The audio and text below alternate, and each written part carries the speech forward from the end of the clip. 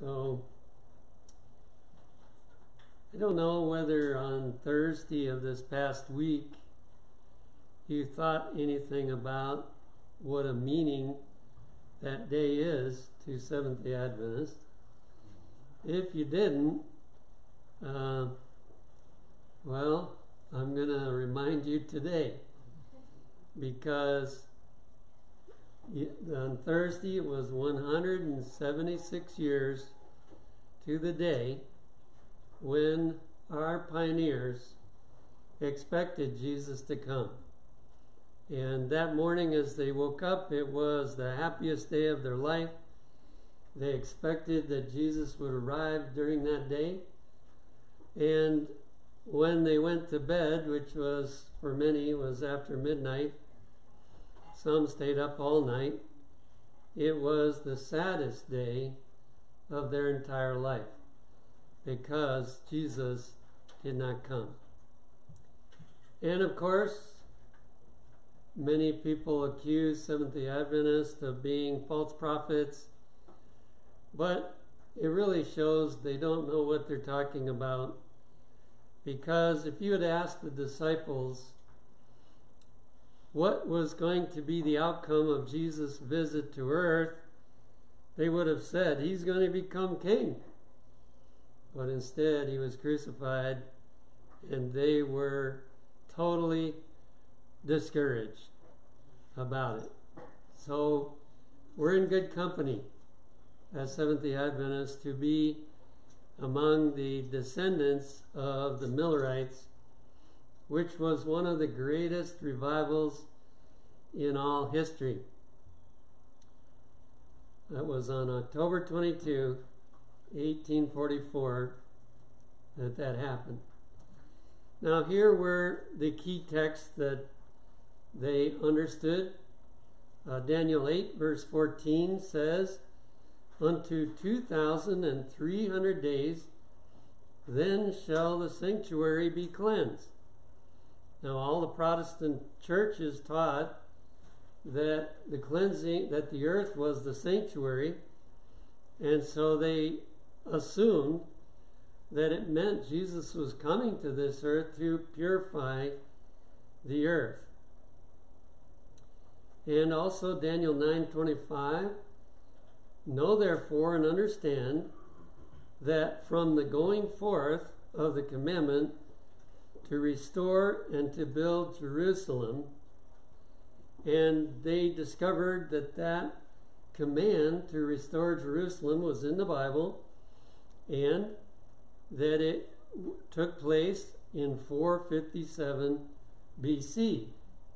So it was just a matter of arithmetic, and they figured out that the end of the 2,300 days would be at first they thought it was 1843, because they didn't remember or realize that there was a 0 year between BC and AD.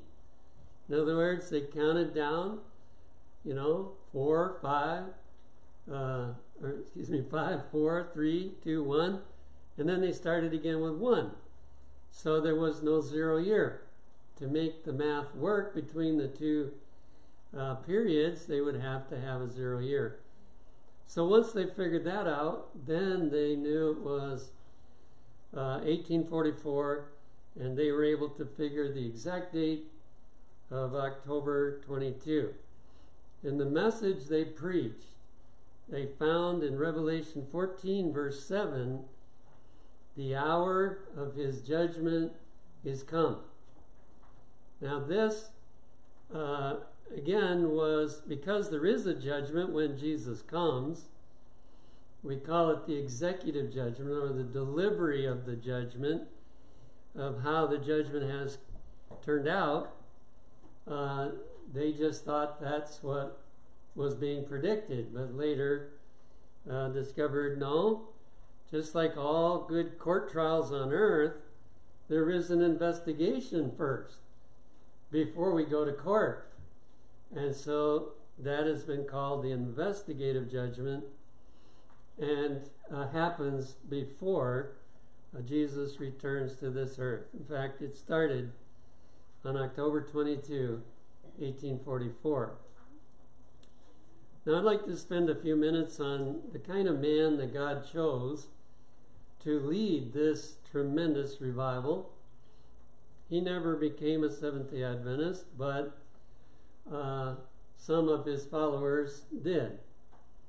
And in the book Great Controversy, page 317, it says, "His mind was active and well developed, and he had a keen thirst for knowledge.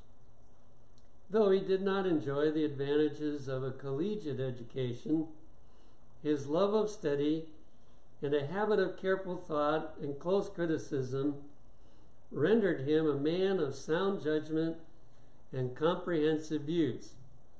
So he was a good student, although he had no college degree. And a lot of people felt the same as some do today. If you don't have a college degree or a university degree, then what good are you, or how could you possibly know? But you know, as you study Bible prophecy and the different revivals that took place in the Bible, most of the time he did not pick college graduates. Most of the time he picked what we call laymen. But they have to be of this kind. He was, willing to study hard. He was willing to do his best. And of course, at first he wasn't studying the Bible, but later he got introduced. And that's also in the same book, page 319. This is William Miller speaking himself. "I saw that the Bible did bring to view just such a Savior as I needed, and I was perplexed to find how an uninspired book should develop principles so perfectly adapted to the wants of a fallen world." So he had listened to other people who claimed the Bible wasn't inspired, and he had adopted that line of reasoning. "I was constrained to admit that the Scriptures must be a revelation from God. They became my delight, and in Jesus I found a friend. The Savior became to me the chiefest among 10,000. Is that what Jesus means to you this morning? Does he feel like he is the chief, or do you feel that he is the chiefest among 10,000, the one that you most long to learn about and to talk about and to have working in your life? If so, then you're a good descendant of William Miller and the others who were the same. Then it says, "The Bible now became my chief study, and I can truly say I searched it with great delight. I lost all taste for other reading and applied my heart to get wisdom from God." Now, to apply this to ourselves, which I believe that we're supposed to apply everything we study from God's Word, we're going to have to change it a little bit, because people don't read much anymore, except they read from the internet. What about laying aside the internet and laying aside the cell phone and only studying the Bible? Do you think that a revival might occur, just like happened to William Miller? This is how I believe the enemy, and I'm not saying we should never get any benefit from these tools, but I believe this is the greatest hindrance. It's not books, it's not the reading of books today or magazines, but this is what is the barrier to getting people that get like William Miller, so that God can really change this world again. And so once it gets to the place where our favorite thing to do is to study the Bible, guess what? God will use us to turn the world upside down. Endeavoring to lay aside all preconceived opinions. That's the thing that's hard for people to do. And the group that it's hardest to do it is the pastors and the professors, the theology professors. And that's probably why God picked a lay person, and he was successful in saying, okay, I'm going to study the Bible with an open mind. I'm not going to try to interpret the Bible according to my preconceived ideas. Endeavoring to lay aside all preconceived opinions and dispensing with commentaries. So he didn't even want to use what so-called great men thought about the Bible. He compared Scripture with Scripture by the aid of the marginal references in the concordance. He pursued his study in a regular and methodical manner, beginning with Genesis and reading verse by verse. He proceeded no faster than the meaning of the several passages so unfolded as to leave him free from all embarrassment. So he could explain it to anybody, any verse that he passed by, he wanted to be able to explain it to anyone. Whenever he met with a passage hard to be understood, he found an explanation in some other portion of Scripture. So he discovered that the Bible is a self-explanatory book, and that if you will look in other places, it will explain what it means. Well, he really got tested when he came to the book of Daniel, but by then, his method had been very well learned. And an interesting story arises in regard to this. And the story occurred after he had been a lecturer in, many, many cities. And he was looked upon as an incredible speaker. And one day a visitor came to his home.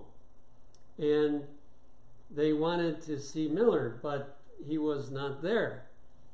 And so they thought, well, at least I would like to see his library.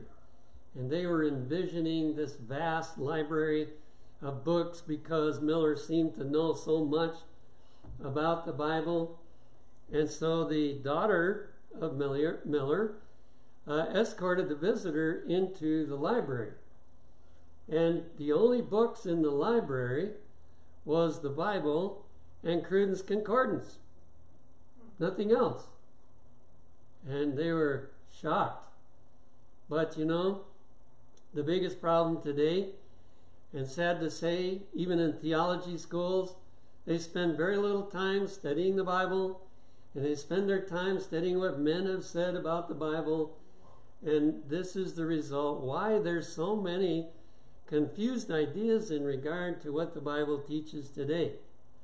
But God chose William Miller, who wouldn't do that and hadn't done that, to be able to get the Bible straight, at least in many, many ways which other people did not.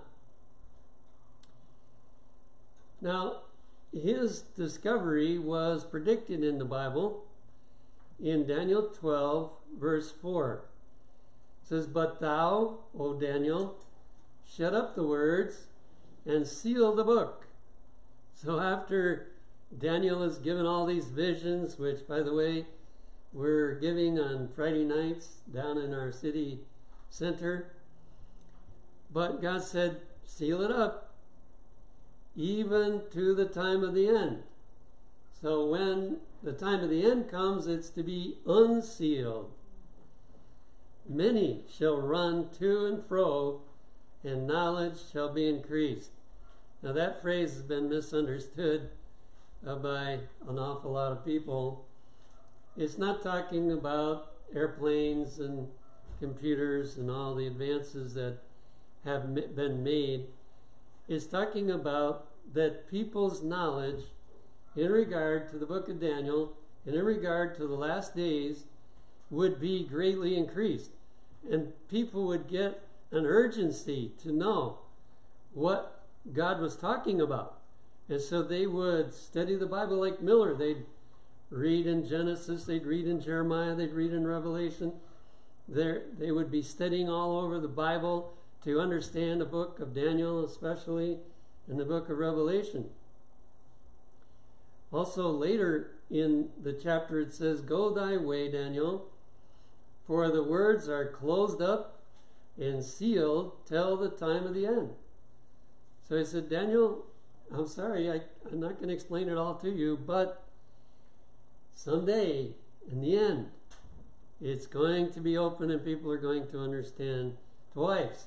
In a very short chapter, God made that plain. Well, Miller was the man chosen to be used of God to open the book of Daniel to the world. Another text that became very important to them is found in Habakkuk 2, verses 2 and 3. "And the Lord answered me and said, Write the vision and make it plain upon tables, that he may run that readeth it, for the vision is yet for an appointed time."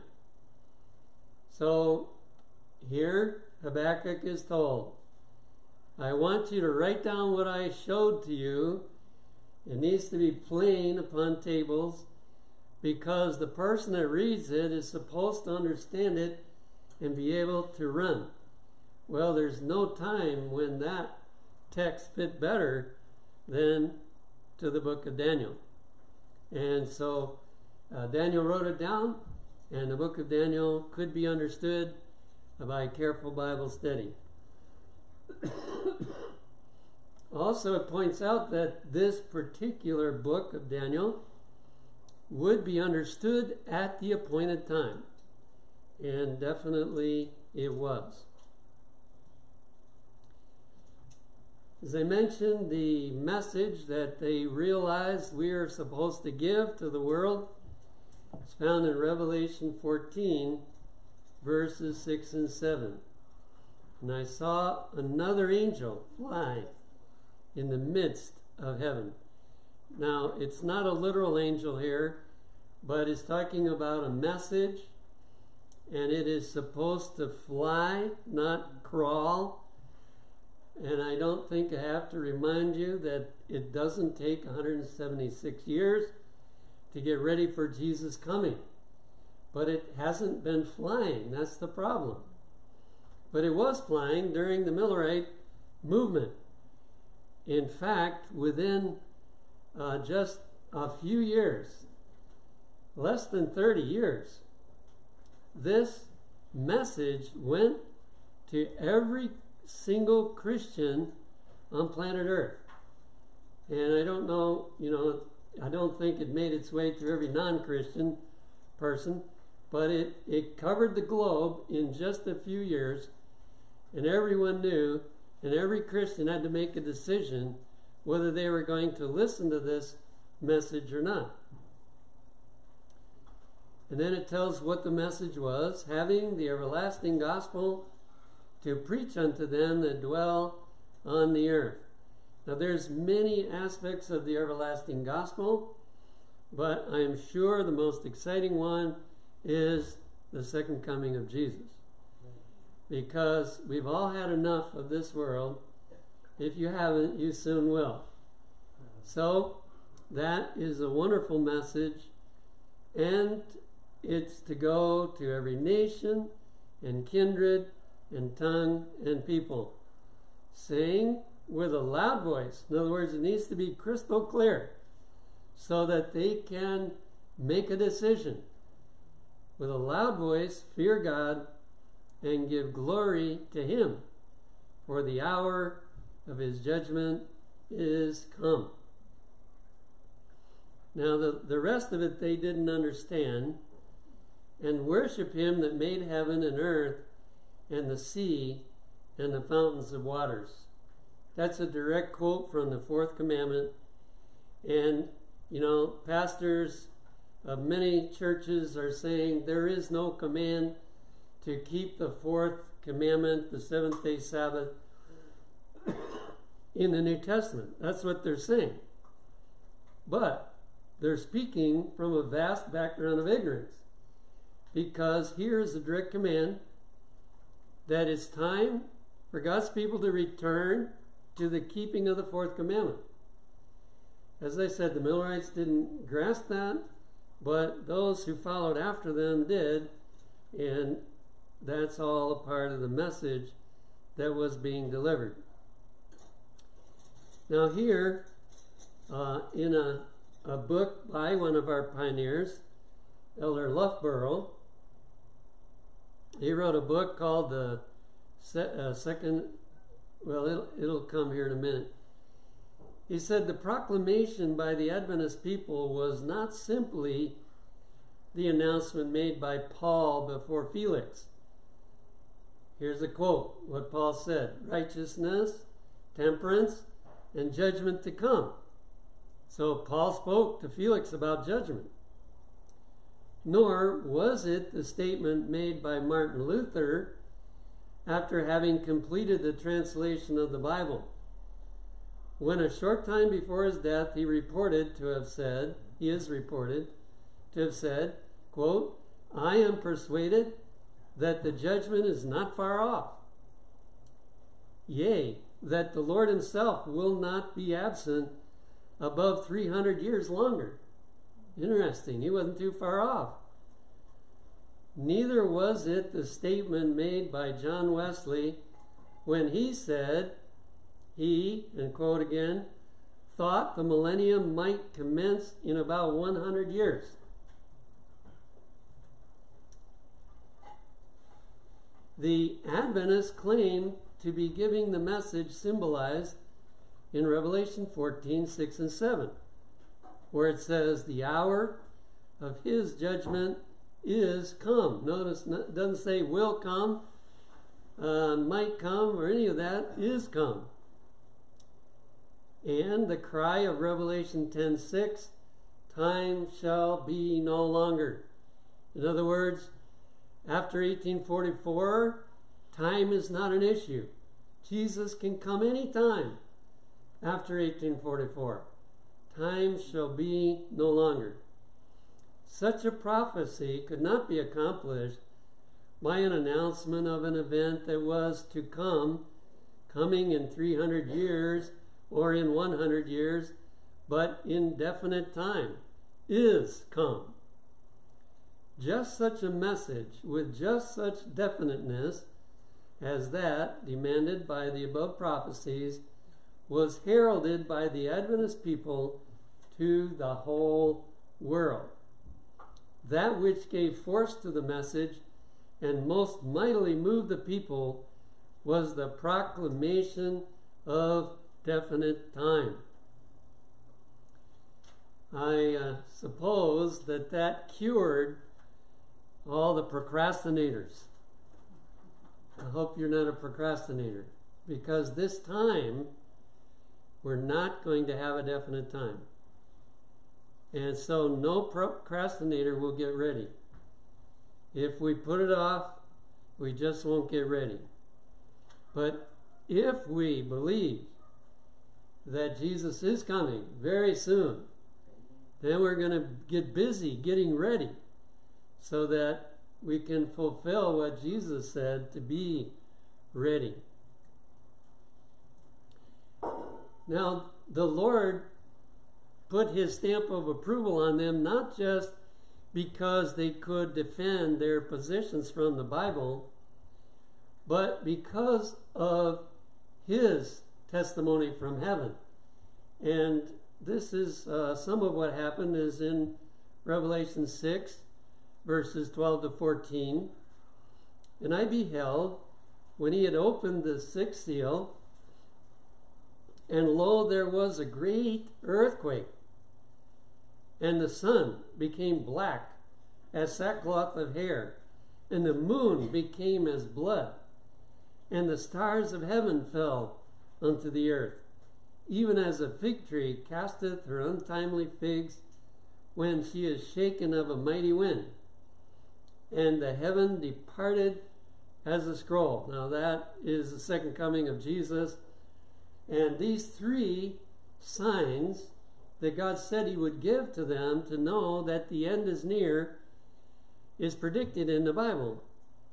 And you can find them in a number of sources, but there was the Lisbon earthquake that took place in 1755. Now that was before Miller was preaching, but in those days when Miller was preaching, everybody knew about that tremendous earthquake in Lisbon. Then the sun was darkened and the moon turned to blood in May 19, 1780, which again was a warning that Jesus' coming is very near. And the third one, the falling of stars, took place right during the Millerite preaching on November 13, 1833. And then they had another amazing support from heaven that they were on the right track. In Revelation 9, we don't have time to study that chapter today, but in Revelation 9, there is a description of the conquering and the period of time that the Muslims would be in control. And therefore it predicted the actual day that they would fall from power. And one of the Millerite preachers, in studying that chapter, discovered it's going to happen on August 11, 1840. And the incredible thing was, it happened on that exact day. And so God used these signs to tell people, you better listen to the Millerites. They've got it straight. And yet many people did not. Now, many of you have heard of all those, but here's some that I had never heard of before. This first one happened on January 25, 1837. There was a most magnificent display of the fiery aurora borealis, which seemed to lead the minds of many directly to the prophet Joel's prediction of what was to precede the great day of the Lord. The following description of the scene is from the New York Commercial Advisor of October 22, 1839. Here's a quote. On the evening of January 25, 1837, there was a remarkable exhibition of the same phenomena, meaning the aurora borealis, in various parts of the country, as our readers will doubtless recollect. Where the ground was covered with snow, the sight was grand and fearful in a most unprecedented manner. In one place, situated near a mountain, the people who witnessed the scene informed us that it resembled waves of fire rolling down the mountain. And generally, so far as learned, the snow covering the ground appeared like fire mingled with blood, while above, as the apostle says, the heavens being on fire. So that's what Joel says is going to happen, and they saw it happen. Resembled as much the prophetic description of the last day that many were amazed. The children beholding it were affrighted and inquired if it were the coming of the judgment. And even the animals trembled with much manifest alarm. So here's another sign that God gave, and people got the message. You know, that's one of the key points to me, is they got the message. Jesus is coming. It's the end. And so when he gives signs, people understand. Some may scoff, but many people, they get the point, because God does it in such a way that they can't miss it. Here's another one that happened in London on September 5, 1839. Between the hours of 10 on Thursday night and 3 yesterday morning, in the heavens was observed one of the most magnificent specimens of these extraordinary phenomena, the falling stars and northern lights witnessed for many years past. The first indication of this singular phenomenon was 10 minutes before 10, when a light crimson, apparently vapor, rose from the northern portion of the hemisphere and gradually extended to the center of the heavens. And by 10 o'clock or quarter past, the whole from east to west was one vast sheet of light. It had a most alarming appearance and was exactly like that occasioned by a terrific fire. The light varied considerable. At one time it seemed to fall, and directly after rose with intense brightness. There were to be seen, mingled with it, volumes of smoke, which rolled over and over, and every beholder seemed convinced that it was a tremendous conflagration. The consternation of the metropolis was very great. Thousands of persons were running in the direction of the supposed awful catastrophe. The engines belonging to the fire brigade stations in Baker Street, Farthington Street, Watling Street, Waterloo Road, and likewise those belonging to the west of London stations. In fact, every fire engine in London was horsed and galloped after the supposed scene of destruction with more than ordinary energy, followed by carriages, horsemen, and vast mobs. Some of the engines proceeded as far as Highgate and Holloway, about 4 miles, before the error was discovered. These appearances lasted for upwards of 2 hours, and toward morning the spectacle became one of grandeur. Wow, I'd never heard of those experiences before, but they were equally impressive for those that were involved. In this group, all these people, all these fire engines arrived there. There was no fire. It was all something that God had done to get their attention and to warn them. At 2 o'clock in the morning, the phenomenon presented a most gorgeous scene, and one very difficult to describe. The whole of London was illuminated as light as noonday, and the atmosphere was remarkably clear. Amazing. As I close with this verse, Revelation 10, verse 11, and he said unto me, Thou must prophesy again before many peoples and nations and tongues and kings. The Millerite movement ended, but God brought out of the Millerite movement those who would start the Seventh-day Adventist Church. And the instruction that God has given to us, you must do again what the Millerites did once before. Based on that little book, the book of Daniel. It's not a very big book. It's a small book, only a few pages. But that book must be presented to the world again, because although we can't predict any definite time when Jesus is going to come, he is coming, and the judgment is taking place. It's not in the future. The judgment is come. It is going on, and soon every person's destiny will be decided, and Jesus will come. This message we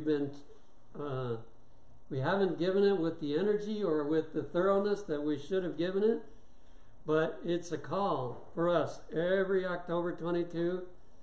It's time to get with it and to give this message with the same power. And I believe when God sees his people giving this message with the same power, he's going to give more signs and evidences that this is his message for this hour. And so we are at a very important time of Earth's history. May we be faithful as they were in giving it in their time.